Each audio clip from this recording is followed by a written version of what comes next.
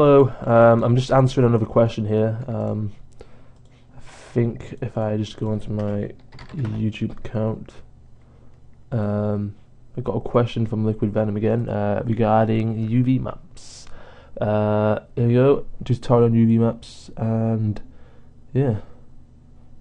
The thing about how I unwrap stuff is that it's really sort of Maya specific, because I use this tool here called Zebrav, I think it's Zebra UV. I just say Zebrav. But you can pick up this thing from Creative Cache. If you just type in Google Zebrav, it'll be on the first sort of thing, and just click that. I think you have to sign up to this in order to download it, but it is genuinely worth the download. But I think it only goes up to Maya 2011.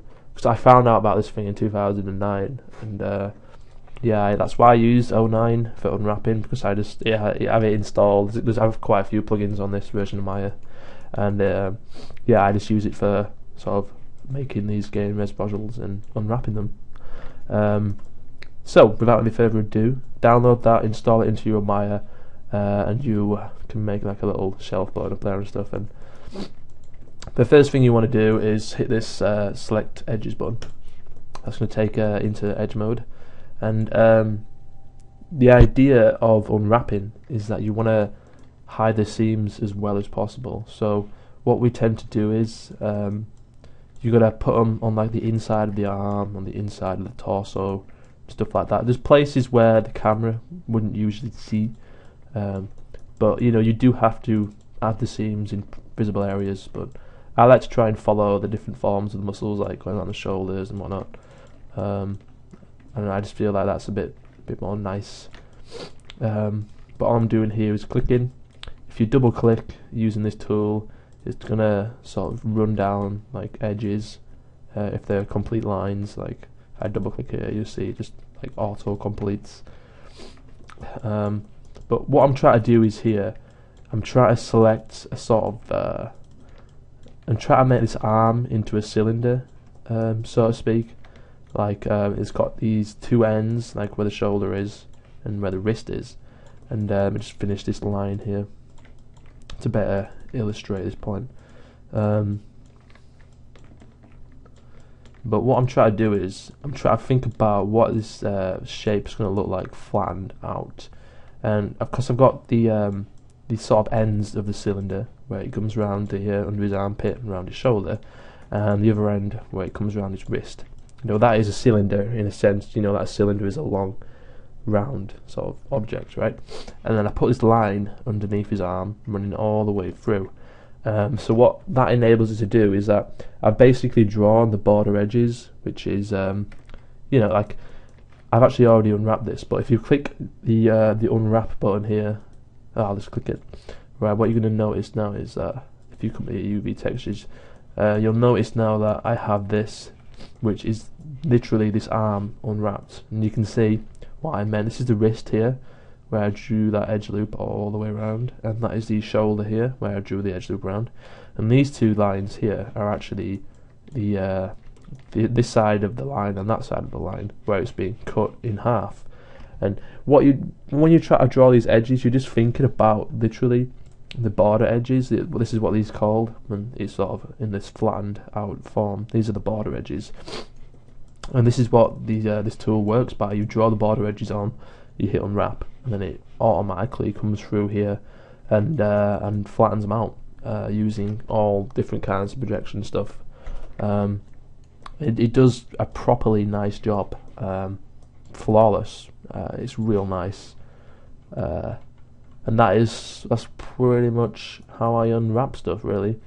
A quick thing about hands, I notice a lot of people often do each individual finger, which is fine. It really does depend on like what your hand looks like. You know, if there's a ton of detail on the fingers, you know, then for sure you're probably going to need that extra sort of control. But if you're doing human hands, then I often just like literally, depending on how you've made the hand, what I use cylinders, and I just literally copy and paste and push and pull, so they're all exactly the same. and I get this really nice sort of seam where I double click the fingers. If I double click the fingers, you'll notice now that it's just selected, you know, this entire loop or line of edges that I can quite easily join up to this wrist edge loop here. Same with the thumb, make sure it's joined up here, and same with this little palm bit here. And when I click on wrap, you'll notice that we get this sort of these two islands here, the top of the hand and the bottom of the hand, and these do UV really nice. It's just nice, instead of having like lots of seams along the palms, it's just so much nicer to have full objects. So just what your aim of this is to try and make it as neat as possible, to hide the UV seams as well as possible, but also have as less seams as possible. So less seams the better, but you know, you do have to make the decision of, you know, where you're going to put these seams, and then that's pretty much UV mapping in a nutshell.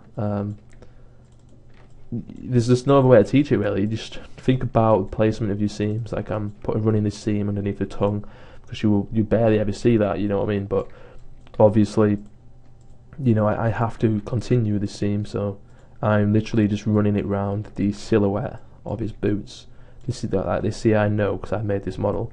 This is the edge of his shoes, so I think that'd make quite a nice place to put a seam because of the differentiation between the shoe and his calf muscle.